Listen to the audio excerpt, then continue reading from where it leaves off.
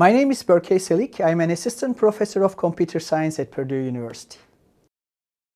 Wearable devices typically connect to smartphones via Bluetooth or Wi-Fi. Once they are paired, the data gathered from wearable device and the smartphone can be seamlessly unified together. This is mainly because they both employ distinct sensors that capture diverse user data. Overall, what we see is both smartphones and wearable devices collect a vast amount of personal data about users. This includes their location, activity levels, sleep patterns, and heart rate.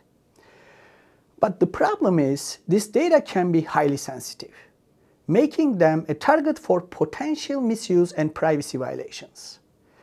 I would like to give an example here. If malicious parties gain access to this data could be used to deny individuals access to health insurance or employment opportunities. As another example, wearable devices, particularly which includes GPS tracking or GPS tracking capabilities, I would say, can be used to surveil or track users' movement without their knowledge and consent.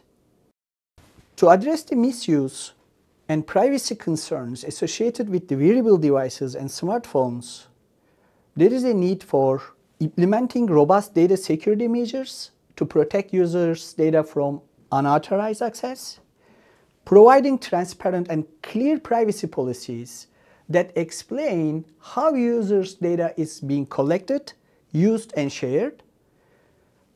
The third one, obtaining explicit consent from users before collecting and sharing data. And more importantly, the last one, making users aware of privacy risks associated with their devices.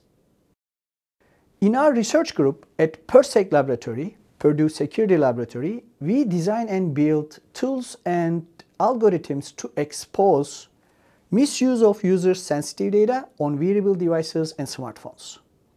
Additionally, we develop better data control mechanisms and user interfaces to make this process transparent to the users so that they can understand how their data is collected, shared, and used. So what we believe is, in this way, users might have better control over their data and the ability to restrict or opt out of data sharing practices in real-world applications.